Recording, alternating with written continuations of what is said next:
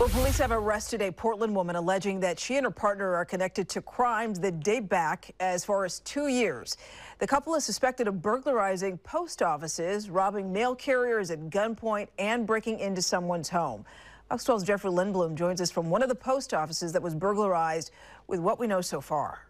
Earlier this year, investigators say surveillance video captured a Portland couple allegedly stealing from this Southwest USPS center. One of them climbing the fence and using a sledgehammer to break in and steal a large tub of mail.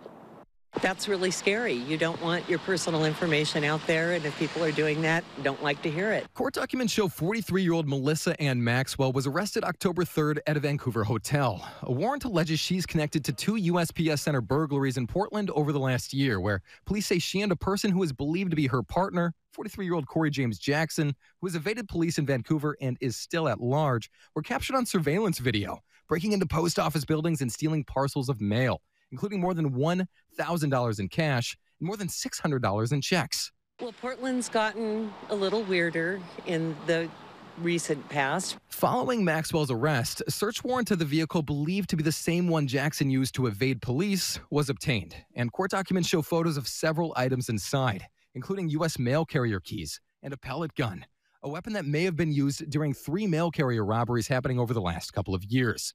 Photos capture carriers being held at gunpoint. Earlier this year, police say Maxwell confessed in an interview with investigators that she and her partner robbed a home in Tigard, stealing a safe that contained firearms, which the couple then used in their crimes. I don't like weirdos running around stealing and robbing and doing any of that. The man and woman are also suspected to have robbed 4 Portland area marijuana dispensaries at gunpoint, taking place over a roughly 3-month span. It's very concerning. I mean, I feel really bad for these dispensaries. You would just want to be laid back going to the pot shop for sure.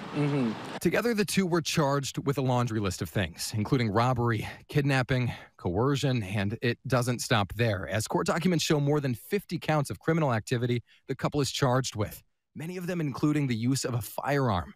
Yeah, sure, it scares me and intimidates me. I mean, I don't want to be robbed anywhere, and that could be standing right here, so no thank you. One of the men we spoke with says he wishes more dispensaries had security at the door. Meanwhile, Maxwell was arraigned about a week ago and pled not guilty. Her partner does remain on the run. Reporting from Southwest Portland, I'm Jeffrey Lindblom for Fox 12 Oregon.